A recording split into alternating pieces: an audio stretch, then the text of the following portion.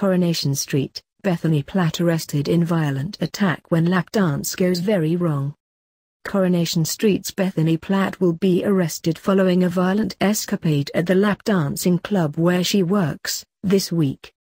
Bethany Platt, played by Lucy Fallon, has suffered from a harrowing trauma at the hands of nasty Nathan Curtis, Christopher Harper, on Coronation Street over the last year, after she was raped and abused in his grooming ring.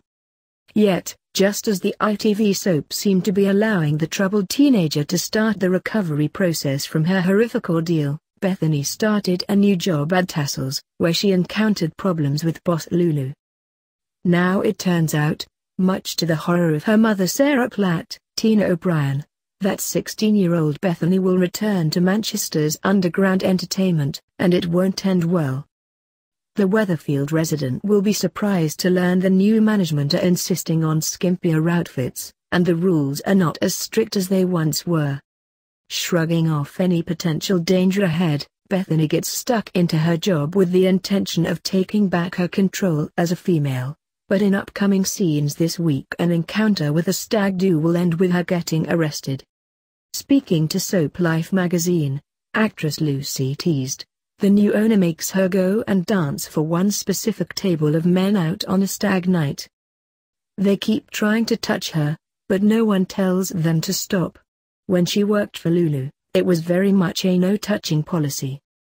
The men get up very up close and she starts feeling very panicky, especially as she thinks she sees Nathan.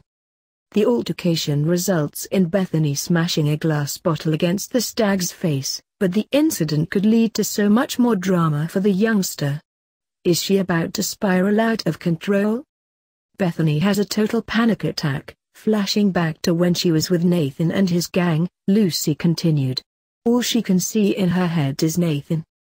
She grabs a bottle, smashes it on the table, then glasses him with it. It's very quick. She doesn't even have time to think. The next thing, the guy is bleeding everywhere and the police have been called.